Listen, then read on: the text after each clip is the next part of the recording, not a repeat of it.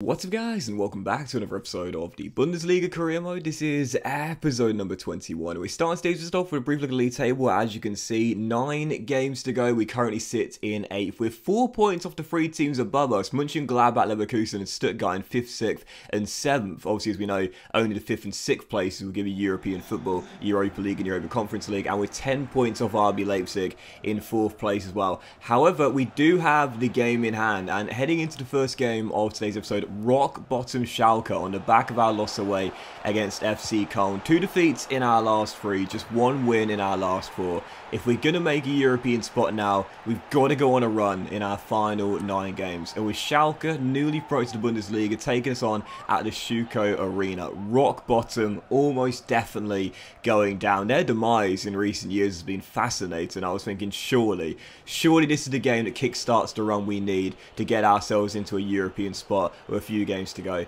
Early on into the game, we take the lead, a rebound goal. You'd love to see it. Jamie Llewellyn opens the scoring and makes it 1-0. And 20 minutes in, to be fair, Schalke almost found their leveler. I don't know what it is, but when you're taking on one of the teams that are bottom of the table, it always seems to be a little bit more difficult, you know, especially when you're at home as well. I don't really know why, but sometimes I find these games more challenging than if you're taking on a side or in a European spot, for example. But despite Schalke having a chance, we did have the better start in the game, had played the better football in the first half as well, and 43 minutes in, we sometimes just need a little bit of luck, and we got it for our first 2 goals. Both goals being rebounds here, shot deflected straight into the path of Okugawa, who turns into the bottom corner and makes it 2-0. And I was thinking, okay, surely back on track here. We've got a favourable run of fixtures coming as well in the next few games, so this could be the start of the run we needed. 5 minutes after the restart though, goodness, this was just a shocking challenge from myself there. Pfeiffer takes his man down, definite penalty, absolutely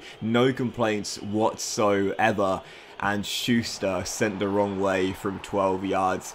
I'm not great at saving penalties, I'll be honest. I'm really poor in terms of my success ratio. Maybe 1 in every 5 perhaps gets saved, which I think nowadays you'd probably say is quite a poor record, to be fair. Because obviously if you go the right way, you'd save it 9 times out of 10. But my guessing game is just absolutely terrible. But still, Schalke back in the game, it's 2-1. But I've been the better team. Schalke, to be fair, did make me work for this one. Being rock bottom of the table, taking us on at home, I thought it would be a formality. It certainly wasn't as easy as I was expecting, but we did bounce back and return to winning ways. 1 win in 4, but now a big victory against a side that are definitely going down. Back to the 2 Liga after 1 year back in the top flight. 3-1 the final score. And you see the stats here. They dominated possession. They had a couple of really good chances. They scored from the spot. That was a much more difficult game than I was expecting. But the win does mean now we cut the gap on those 3 teams above us to 1. We're 7 points off Leipzig. I don't think we're going to catch Leipzig in 4th. I mean, there is an outside shot of Champions League football, but to me, all I'm thinking about is 5th and 6th. Those are the spots I'm looking at right now and saying, look, top 4 would be a dream, but it's very unlikely. However, those Europa League and Europa Conference League spots are definitely a possibility. And because we've got a favourable run of fixtures coming as well, this game here is staying in the Schuko Arena. Hamburg also struggling down the bottom of the table, trying to keep themselves in the Bundesliga.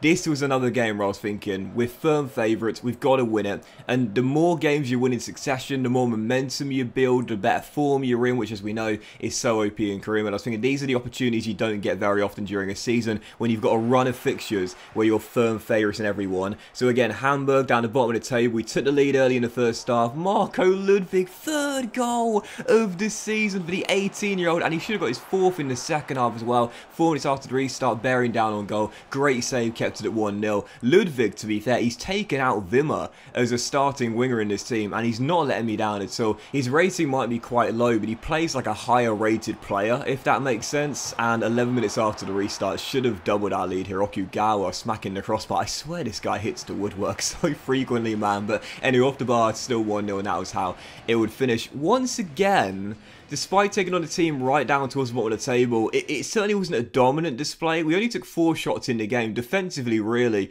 we just shut the door on Hamburg and didn't give them any chance whatsoever to get any shots on our goal, which they didn't. So great to see Schuster pick up another clean sheet, but 1-0 the final score, and they're not exactly convincing victories against sides right down the bottom of the table, but they are victories regardless, which means that after back-to-back wins, 7 games to go, There we are. Bielefeld are in 6th. 1 point off Leverkusen in 5th. We're 7 off Leipzig still, and 2 clear of Mönchengladbach and Stuttgart in 7th and 8th. So we beat the 2 teams in the bottom 2 places in the Bundesliga, as you would expect. But again, having a really favourable run of fixtures here is exactly what I needed. A chance to get consistent form going for the first time in a while.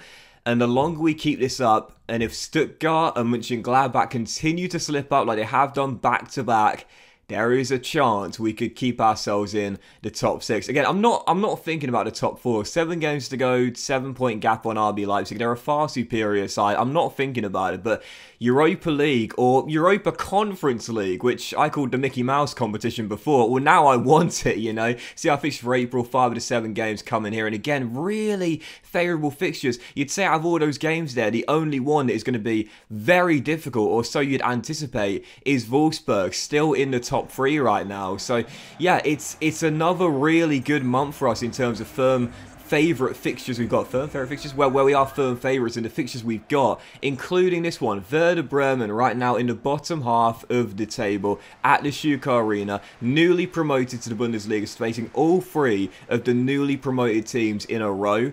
Once again, at the Schuka Arena, thinking, okay, come on, we could not be asking for simpler fixtures at home against newly promoted sides. We've got to capitalise on this and make it 3 straight wins. So right from kickoff in this game, in attack mode, great save on Jamie Llewellyn, kept it at 0-0, but I wanted the early goal and hopefully a big win to help with our poor goal difference record right now. So yeah, right from the first whistle in attack mode, had some golden early chances. I've taken like 5 shots in 15 minutes, but couldn't find the back of the net. But 20 minutes in, still 0-0. It was one of those games where it wasn't a case of if, but when. You know you're going to get the goal at some point, but when is it going to happen? 21 minutes in, Jamie Llewellyn goes around 3 green shirts and finds the back of the net. He's really he's really found his goal scoring touch once again. Our number 10 this season, without a shadow of a doubt, player of the season, still chasing Robert Lewandowski, 17 goals in 25 games. The Polish striker just too good, unfortunately, for Llewellyn, but it's 1-0. We take the early lead, and again in the first half, oh, Arminia Bielefeld, another great chance right before the break, and I love this as well.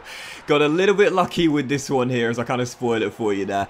Rebound goals in FIFA and deflections and so on, like I always talk about it, you know, that phrase I often use, luck will balance itself out. Went for a cutback, messed it up, shot block, we get it straight back and then turn in the rebound as Okugawa makes it 2-0. I always talk about it, it's so frustrating when you can see the rebound goal, you know, because it's like there's very little you can do about it, but yeah, you'll score some. Do you know what I mean? Like, you'll concede some and you'll score some, and I'm a firm believer in this. Luck will balance itself out. So, a very fortunate second goal, we'll take it. And in a game where I'd absolutely dominated. I couldn't believe we were only leading by 2 at this point. With 2 minutes to go, we would get our third. Florian Kruger off the bench, embracing his role as a backup striker in this team. Makes it 3 after Ludwig cuts the ball back to him. But again, I couldn't believe we only won this game by 3 goals to 0. You'll see the stats in just a moment's time.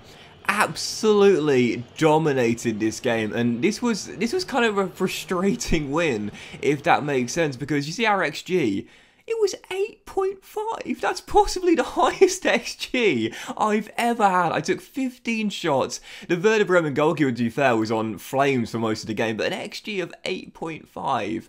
And look, 3-0 is a good result. Don't let anyone tell you otherwise, but I should have scored more, and it's those games where I'm like, it's a win, it's a big win, but it feels like a missed opportunity because of our goal difference is so low compared to the teams around us right now. If we're going to even that out, we need to score more. We need to finish more chances. I should have won that game like 5-6-0. So 3-0 is a good win, but it could have been even better. Having said that, I'm not going to look a gift horse in the mouth. I absolutely dominated in that game, and I need to follow into the next one here, away against Eintracht Frankfurt. Our first game on the road after 3 straight at the Schuka Arena. Win this game, it'll be 12 points from 12. And I'd know then that we have a golden chance to make the European spots. Bielefeld believing once more after a really good run. This is the most difficult fixture out of the 4 we've had though. Could we follow it up with another win? Well, we were 2-0 up 36 minutes in. First Robin Hack's 9th of the season, then Marco Ludwig again. 4th goal of the campaign, and he was running the show in this game as well. I tell you, this youngster, 18 years old, I really hope his growth kicks on a little bit, because we know he's grown over 10 ratings, but that's because of the position change from wing back to left. When he grew like 8 ratings, because we position changed him from a defender to a natural winger.